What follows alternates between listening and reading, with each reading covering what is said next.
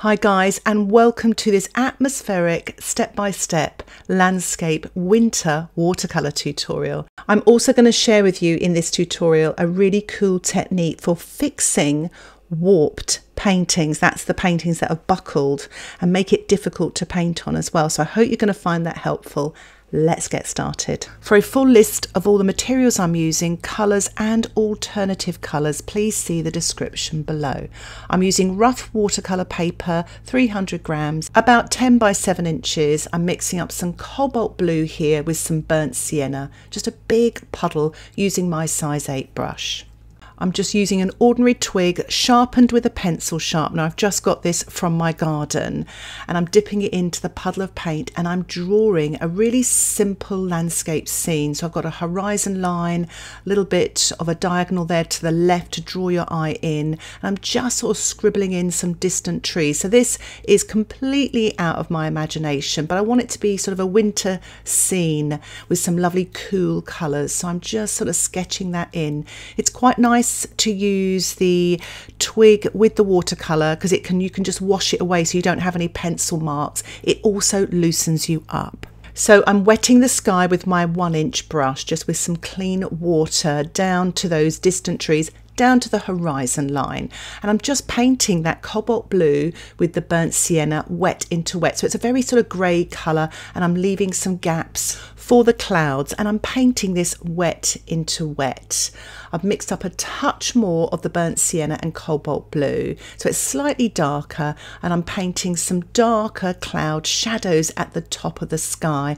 I'm using a little bit of deep scarlet here, and it's a Daniel Smith colour. If you don't have that colour, you could use a little bit more burnt sienna, cobalt blue with a pinch of red or alizarin crimson. So this again is slightly darker, so there's less water, more paint, and I'm just adding these delicious colours in the sky, wet into wet. Added a touch more cobalt blue to that colour. You can use ultramarine as an alternative to cobalt blue.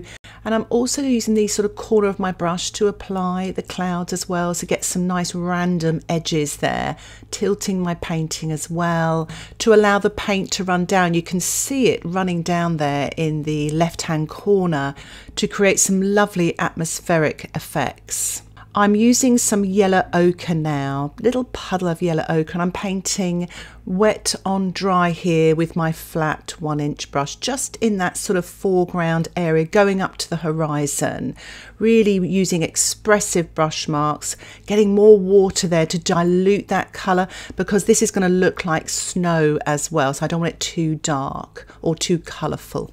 And I'm using my paper towel just to lift off some of that colour to get some of the white of the paper, again to make it look like snow. Mixing up some more cobalt blue here, and I'm adding a pinch of Venetian to make a blue-green colour. I'm painting it wet on dry at the horizon, but pushing it into that damp sky using my size 8 round brush. I'm adding a little bit of phthalo blue. You can use Prussian blue and a pinch of burnt sienna, so you've got a sort of dark sludgy green.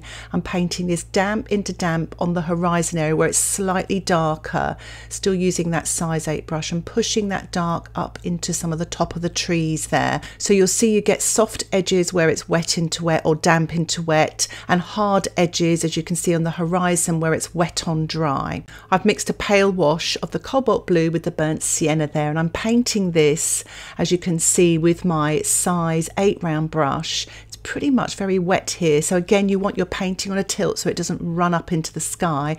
So this is a little bit of a paler wash, and as you can see, the top part of that wash is sort of running up into the sky to make it look like the top of the trees. So what I'm doing now is I'm going back to my twig and I'm just scratching into the damp surface of the paper. This is permanent, but what it does, it scratches the paper and the paint runs into the scratch to create a dark thin line. It's a really nice way of painting tree trunks and branches. You may want to practice this before you do it because, as I say, it is permanent. So I am mixing up here some Paynes grey with a touch of burnt sienna. I'm painting damp into damp with my size 4 round brush just at the bottom of those trees there. And as you can see, it bleeds up slightly and it creates a natural look. And here's a close-up. What I'm doing now is adding water to soften some of those edges, and that actually might create backgrounds or a cauliflower. And that's where you put a wet wash into a damp wash. And I think I've got one developing there just in the left-hand corner of those trees as I'm dropping in that water there to create hopefully these happy accidents. So what I'm doing now is I'm mixing up some ultramarine and a bit of Paynes grey, painting wet into wet on this right hand side, just making that horizon look a little bit darker. And it also creates a lovely contrast with the snow as well, the dark against the light.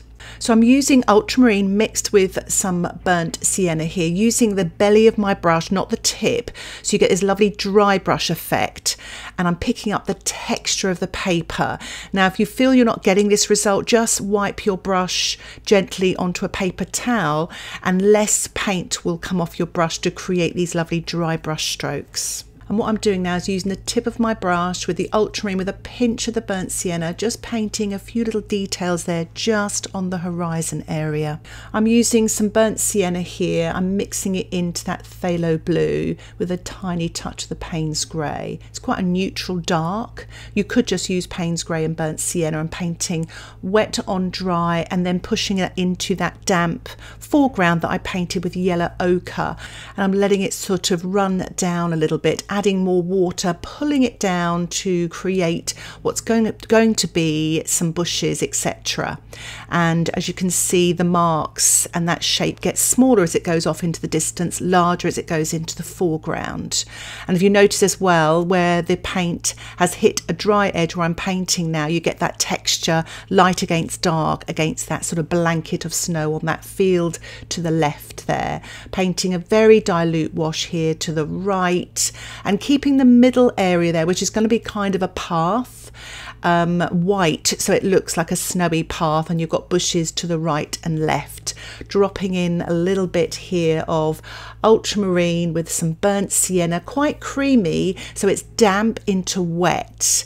So I've got these sort of dark sort of bushes, etc. just here, and the marks again go smaller as they go off into the distance, bigger as they go to the foreground. And you see you've got an element of linear perspective here, so you've got that diagonal line leading to the distance there to create the illusion of depth in a painting. So getting even creamier colour here, really dark ultramarine and burnt sienna, painting this damp into damp.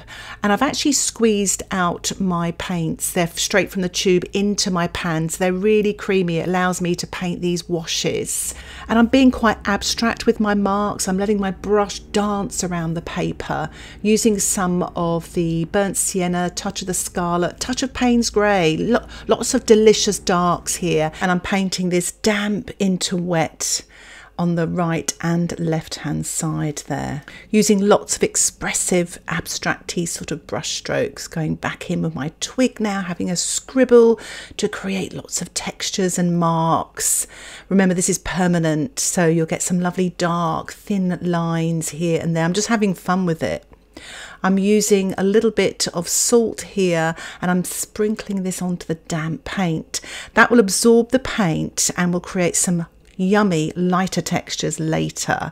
I'm just using my brush just to maneuver the paint around here and there, creating lighter marks in the distance. So literally using this size 6 brush to pull the paint around a little bit to create softer, lighter marks.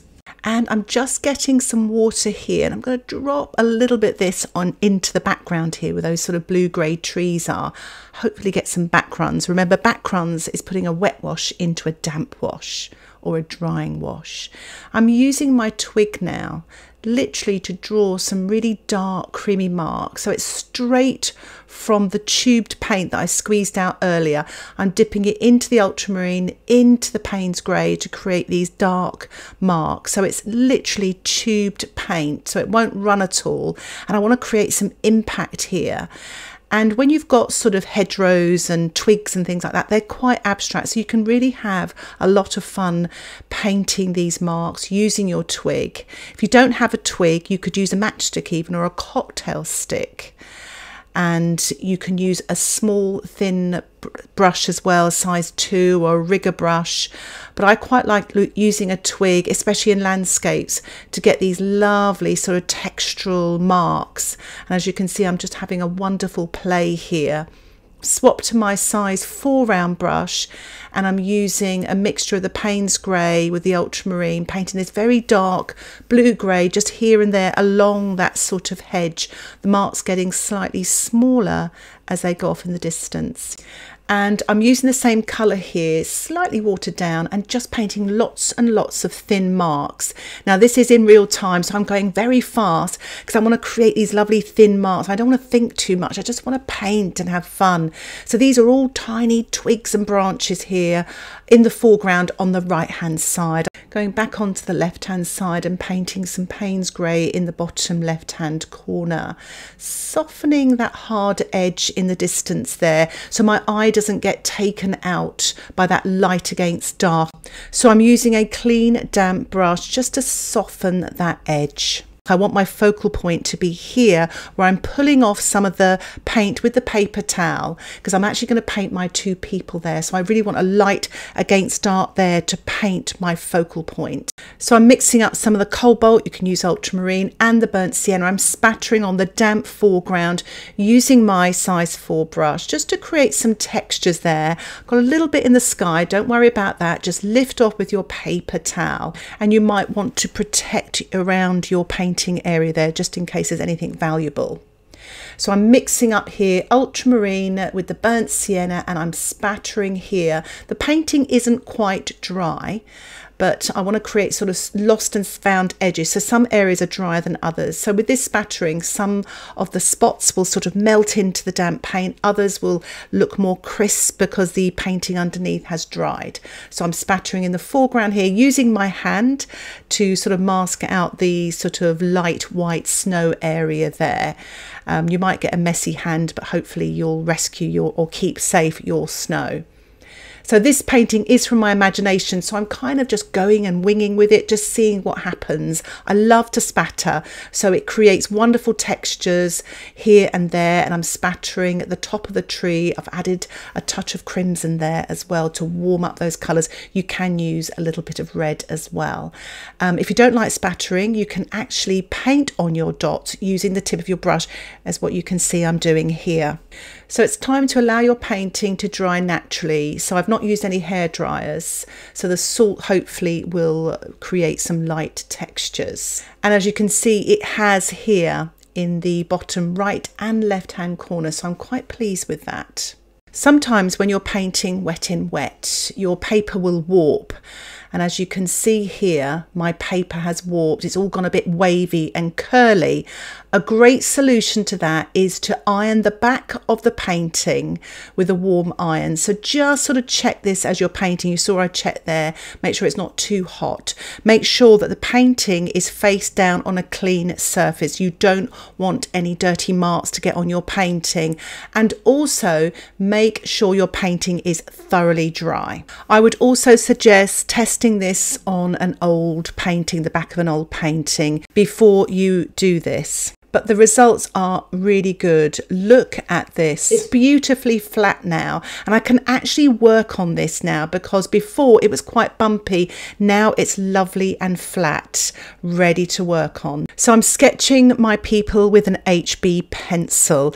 I've got an in-depth people painting tutorial available on YouTube. A link for that tutorial can be found in the description below, but I'm keeping it really nice and simple. An arched window shape for the top of them, and sort of 2 sort of skinny V shapes or triangle shapes for their legs, one slightly shorter than the other so they look like they're walking, and make their heads really small. You can always make them bigger, but it's a lot trickier to make bigger heads smaller. So I'm mixing up some Scarlet with a pinch of Paynes grey. You could use red, any colour you like, and I'm going to paint the person to the right, their coat or their jacket.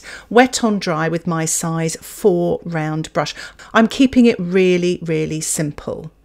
especially when you're painting little people. You don't have to put much detail. I always say no neck, no hands, no feet, no details.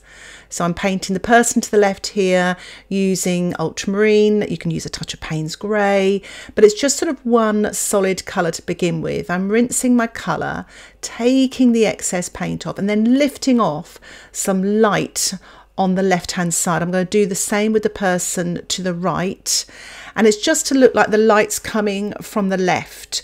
So if that's the case, you can paint some shadows to the right hand side of both people, damp into damp. I'm still using my size 4 round brush. It just makes them look a little bit 3D without adding too much detail. So I'm using the Paynes grey, painting wet on dry the legs, one shorter than the other. So as I say, that creates the illusion of them walking, and you really want to bring their sort of legs to a point, not paint any feet. So it just, your mind makes up for what's missing, especially when they're off in the distance. Painting a little bit of shadow now, using Ultramarine with a pinch of Paynes grey directly underneath the people, wet on dry with my size 4 brush. This will ground the people and stops them looking like they're floating along. And I've just added a touch more of the Paynes grey, wet into wet, just directly underneath the people themselves where it's slightly darker. Time to accessorize. I've decided to give the person on the right a red scarf. It really does draw your eye into the focal point. They are my focal point. They're leading your eye into the painting and around the painting. They're my reason for the painting. I'm just adding a bit of colour to the back of their heads there, touch of brown, a little bit of ochre, yellow ochre, just so it's a touch of colour, not too much. That red scarf's doing quite a good job. And I'm just lifting off with my paper towel to create some more light on the left and adding some more shadows on the right hand side as well. Using some Paynes grey here with some Ultramarine, and I'm just giving the person to the right a bag. Just another accessory to create some more interest. It's a very simple triangular shape, and just adding a touch more dark to that shadow on the ground. Rinsing my brush there. I'm just brushing off any of the salt that has dried there before I paint on top. And now I'm just adding a few more little darks and details here using some of the burnt sienna and Paynes grey, wet on dry in the left hand corner here of the foreground, using a bit of dry brush effect as well, just to really sort of create depth in the painting. You have stronger tonal values, more textures in the foreground, and off in the distance you have the soft edges, the cooler colours, sort of the fuzziness and not so dark tonal values. So I'm just adding more detail, another way you can create depth in your painting. I've turned my painting to the side here just to make it easier to draw in some branches and twigs. Do this whatever way makes you feel comfortable. I'm using my size 4 round brush just to kind of connect the dots. Actually, after I did all that spatter, I just want to create a little bit of structure underneath here using Paynes grey with a bit of burnt sienna. You can mix Ultramarine with burnt sienna as well. And I'm just sort of painting lots of quicker little twigs as well to sort of create lots of detail, adding a few of those branches coming out into the sky area above the people to kind of connect them, tell a story almost, these little things. And take your time, you don't actually have to do this, but I just thought it's quite a nice way of almost creating an arch around them as they walk off into the sort of misty distance there. So just taking my time with these branches. Remember to breathe. You don't have to do even as much as I'm doing here. Do what makes your painting look good to your eyes. And of course I'm doing this from my imagination, so I could go on, and sometimes in watercolour less really is more. So I'm going to start thinking about sort of stopping in a minute before I overwork my painting. So one way of doing that for me is to give my painting a spatter. And because I painted these little branches in the sky area here above the people, I thought it would be a good idea to spatter there as well to create sort of little sort of dead leaves about to fall off the trees there. So I'm adding a few more little branches as well just to connect some of those dots as well. It's quite a nice actually way of painting leaves actually using this spatter technique. And I'm just adding a few more sort of details here and there.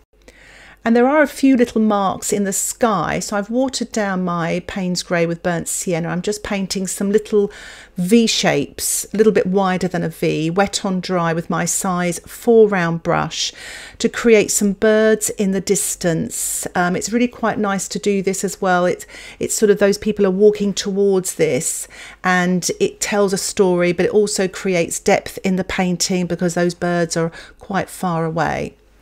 And I just thought it would be quite nice to add a little bit more texture and details just in the foreground here. So I'm spattering quite a dark colour, the Paynes grey with a little bit of the burnt sienna, but you can paint, you know, spatter any sort of dark you fancy really. So any spots or dots that you don't like, just lift off with your paper towel. Don't just leave them there because they landed. You're in charge of your painting, remember. It's your creation, and that's what's lovely about doing something like this. So if you're worried as well painting something like this, just paint in your sketchbooks or on the back of an old painting. It takes the pressure off. So mixing up some yellow ochre here just to add a little bit of light texture just in the foreground, just watering it down a little bit more. Sometimes when you're spattering you kind of have to get the consistency just right for it to come off the brush. Remember, if you're worried about getting any spots in the sky, etc., put a paper towel over there to protect your sky, just in case. But I'm just finishing off with a few more little spatters. And here is the finished painting. I really hope you enjoyed this tutorial and that it inspires you to have a go at painting a sort of winter scene, atmospheric landscape, and maybe adding people. You don't have to. If you have any questions, please put them in the comments section. And if you'd like to see more content like this, don't forget to subscribe to my channel where you'll get updates of my latest tutorials. And if you'd like to get access to my weekly exclusive tutorials, why not think about joining my Patreon membership. Details about the membership can be found in the description below. Thank you so much for watching. Happy painting. Bye for now.